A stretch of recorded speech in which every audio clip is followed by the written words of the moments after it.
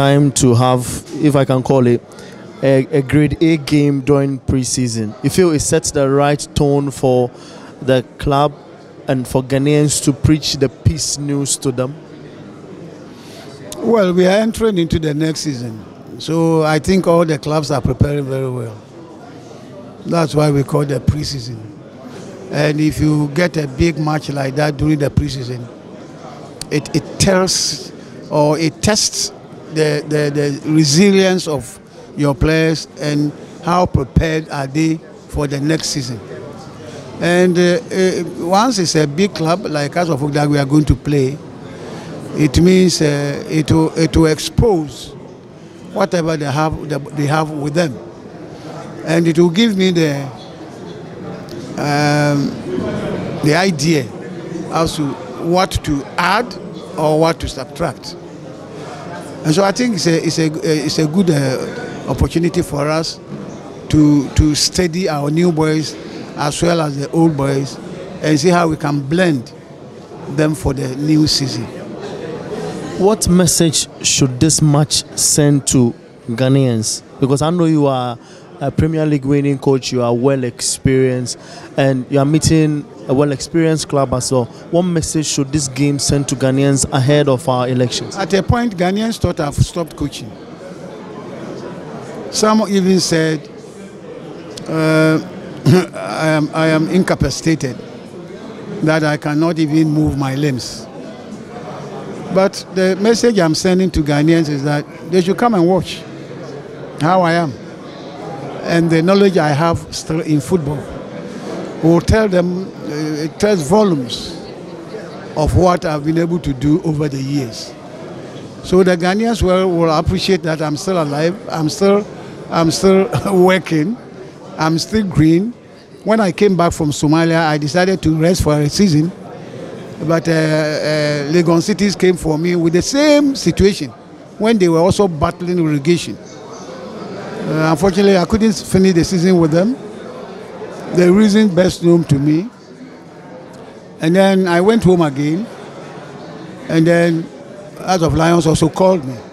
Being a coach, no matter the situation of the club, you have to go and make sure you do something for it.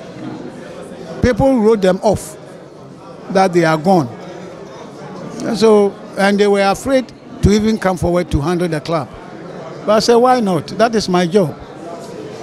Whatever God has hands in it, you shouldn't avoid it. So I took the challenge, and I was able to sustain them in the Premiership.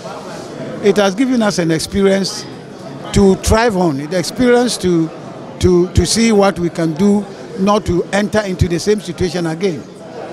And so it will let the Ghanaians know that I am still alive, I'm still coaching, I'm still strong, I still not have the knowledge, because my knowledge now is so pure that I've matured with the knowledge. And so that is what I'm giving to the boys. So the Ghanaians will appreciate that.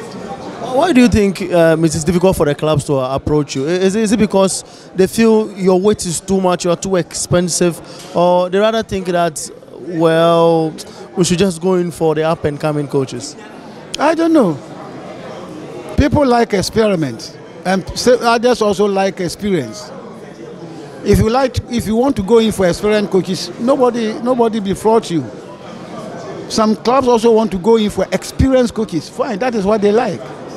So for me, I'm not somebody who struggles for a job, or maybe if you see my record, my achievement, my performance, and you want me, it is not about how much I will take. That one is negotiable. If I say I will take 1 cedi, I say we will give me 50 pesos. If I like, I will do it. If I don't like, fine. So it is not like programmed something that this is how the coach is. Why? If I were in Europe, I would be so expensive. As an experienced coach for me, I would be so expensive. And even people inviting me will be a problem, because they have to make sure they meet all the necessary requirements before they get me. But here, we become ordinary. Everybody is part of. We are all ordinary people. We don't have senior. We don't have junior. We are just like that. So, for me, what I always say is that people like experience things. People like experiment things. People want to experiment things. People experiment things, and people want to get a result with an experience. So I don't have a problem with that. What do you want to do with Heart of Lions this season? After this game, which is a peace game, what do you want to do in the league with Heart of Lions? Are you going to stamp your authority, win a league again too? It will depend upon the materials I will get. I cannot sit there here and say this and this. Immediately we'll start the league, and I see where I've prepared them to, I'll be able to come out. I don't want to conjure something that it is impossible to predict. So let's start the league, assess the players, watch 2 or 3 matches of the other clubs, then I will tell you what will happen. We're heading to the elections. What will be your message for Ghanaians, for their footballing fans as well? These same football fans vote for these political parties that we have. We are heading into our election period later in the year, and these same football fans watch our football, vote for these political parties.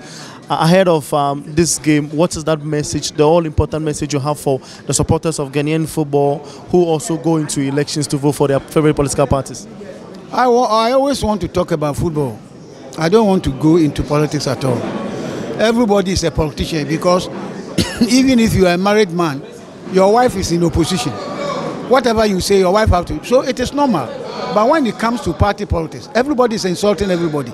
I don't want to go there. Because people, small boys are insulting big men, the clergy insulting the clergy, insulting the judge. So I don't want to go there at all. I will leave it to those who think politics is all about insult. But my advice is that people will come and go, parties will come and go, president will come and go, but the nation will have to still stay. And so they should be careful as to when they want to choose and what they want to choose and who they want to choose. When they come to the stadium, they shouldn't discuss politics. They should discuss the game, enjoy it, refresh their minds, and go back. So nobody, I'm entreating them, they shouldn't come there and fight over parties. For those who are coming to power are not coming to give you anything. What we pray is that we are praying that the nation thrives, and things that we need in the nation will get it. That's all. But not you alone. If you bring your individual this in, nobody will single you out and say, oh, you tried, you talked, and so come and get something of that. So please, if you have asked the question about politics and sport, I'm saying that once elections is coming, we need the fans. All of them, we need them to turn up to the stadium and cheer teams up. So they shouldn't go and cheer political parties and lose their lives. What is wrong with these traditional clubs? It seems the newbies have been winning the league of late. What is it? What's the problem? What I'm saying? I'm saying that the newbies have been, the new clubs have been winning the league in recent times. And what's happening with the traditional club? It's been a while now. It's all preparation. It's all about preparation. That's what I would say. So if you prepare well, you get it. Because we are in a computer world. What you put in is what you get. What you put in is what you get. So for me, I won't blame it to anything. If we prepare well, fine. I think the new class prepared and they won the league, fine. So it is now a challenge to the old clubs to also prepare well. That's all. All right, Coach. Thank you very much.